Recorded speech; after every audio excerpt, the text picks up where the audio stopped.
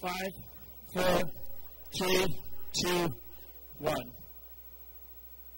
We know what it is to have bad shoes, and we know what it is to have good shoes, huh? And we know the difference. The shoes that God would give us today is the gospel of peace.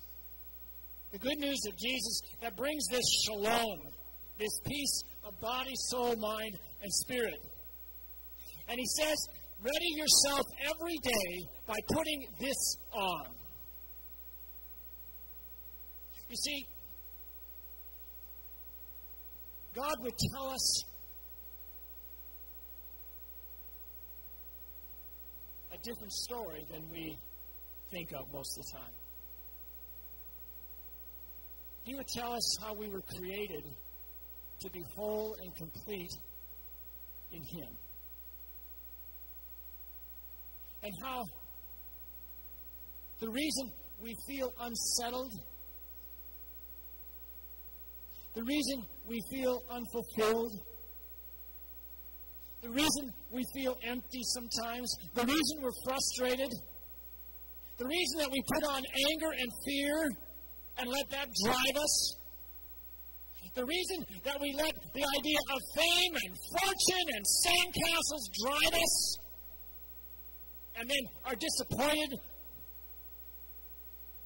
when we get those things and they're like sand going through our fingers at the seashore. The reason for all of that is we were created finally to be fulfilled only in relationship with God. And sin finally is walking away from that relationship. Sin finally is filling that relationship with all kinds of other things. Augustine said once that apart from God, we're always searching and never finding.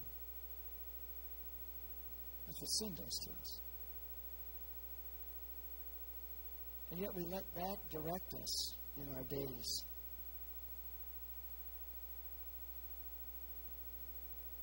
God's got something better for you and me.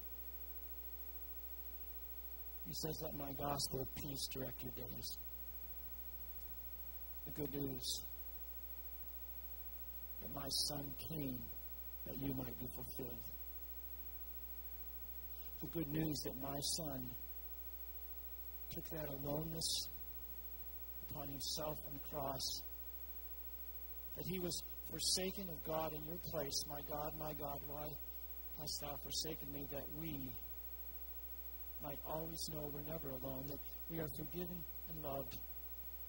Right now, God's Spirit is touching your heart with this reality that Jesus came for you.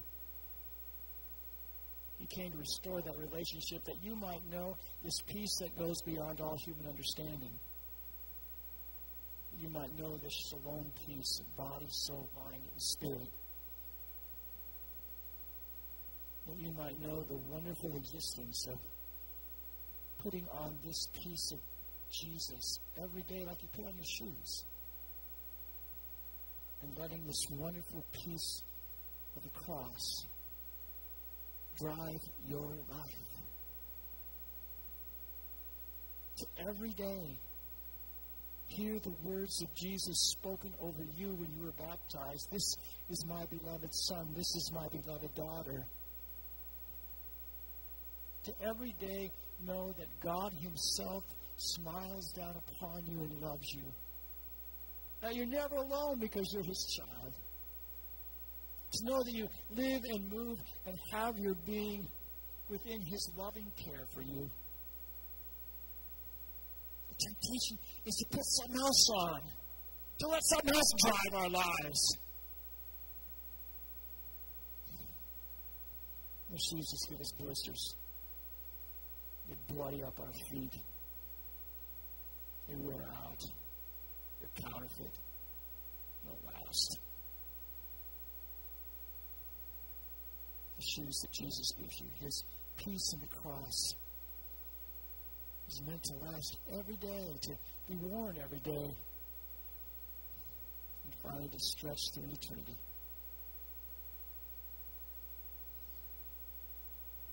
He says, put on this peace and share this peace. It's the mission He gives us. Husbands, share it with your wives. Wives, share it with your husbands. Parents, share it with your children. Children, share it with your parents. Share with those folks you go to school with, those folks you work with, the folks across the street. In every relationship of our lives, be driven by the peace of Jesus that you put on every day, just like you put on your shoes. God's Spirit right now is touching your heart with His peace. He's saying it's true. And we're saying, yeah, but can it be true for me? Can I put it on every day? In His grace, He's saying, yes. My Spirit will empower you every day. You turn away from